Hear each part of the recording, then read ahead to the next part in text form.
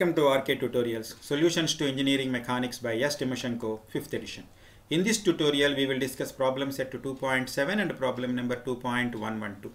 A short semicircular right cylinder of radius r and weight w rests on a horizontal surface and is pulled at right angles to its horizontal geometric axis by a horizontal force P applied at the middle B of the front edge as shown in the figure. Find the angle alpha that the flat face will make with the horizontal plane just before sliding begins. If the coefficient of friction is mu, the gravity force W must be considered as acting at the center of gravity C as shown in the figure. That means there is a semicircular right cylinder and force P is pulling in this direction. I would like to find the value of alpha for the sliding begins. Now let us consider the various forces acting on this cylinder. The first force is self-weight W. Next force is the force P. And there is a normal reaction, that is N. And we are there. The sliding must be avoided. Sliding must be avoided. So to avoid that, there must be a frictional force, and let the frictional force is mu into N. There are only 4 forces, 1, 2, 3, 4. So I can apply equilibrium equation sigma Fx is equal to 0. There are only 2 forces acting along x-axis. P is towards right side, mu N is towards left side, hence P is equal to mu N, that is equation number 1. Next, sigma Fy is equal to 0. There are only 2 forces are acting along y-axis, hence W is equal to N. By substituting here, I can find that P is equal to mu into W. Take moments about point A. The next third equilibrium condition, that is sigma M equals to A. Let us consider the moments about A. If you consider the moments about A, we need to find the distances between this force W and N, and also we need to find the distance between A and P. These 2 distances we need to find. That is the important point in this. Now for that, I am just constructing a horizontal line here, and this is another horizontal line meeting at point O. Now what is our interest? Our interest is to find the distance between these 2 lines. That distance is CC dash. This is the distance between the point of the moment and the weight W. So for that, there is a right angle triangle. Clearly we can see there is a right angle triangle OCC dash.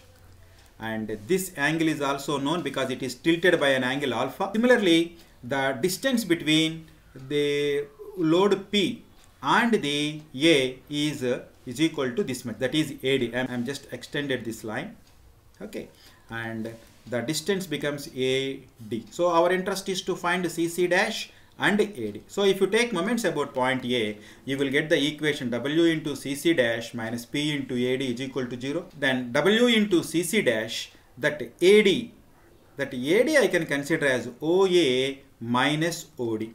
Let us try to find the distances CC dash, OA and OD.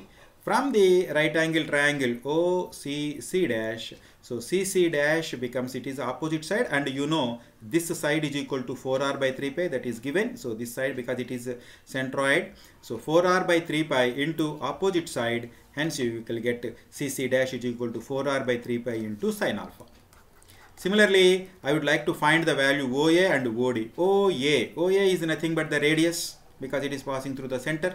So OA becomes R, and I would also like to find the value OD. For that, I will consider right angle triangle OBD. Now this is the right angle triangle I am considering, OBD right angle triangle. In this OBD right angle triangle, OB value becomes R, radius, and this angle is alpha. So from that I can find OD is equal to R sin alpha, and OA value is R. So CC dash, OA, OD, all values are known. So I can substitute now. So W into 4r by 3 pi sin alpha minus P into R minus R sin alpha. So this I can simplify further. So I can take sin alpha outside. Sin alpha is, if you take outside, sin alpha into W into 4r by 3 pi plus P into R is equal to P into R.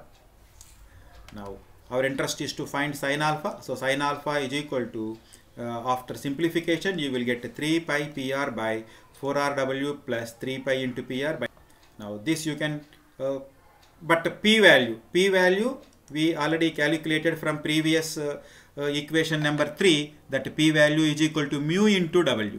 P value is equal to mu into W. So I am substituting P is equal to mu into W here, and here also I am substituting P is equal to mu into W. Simplify, and after simplification you will get sin alpha is equal to 3 pi mu by 4 plus 3 pi mu.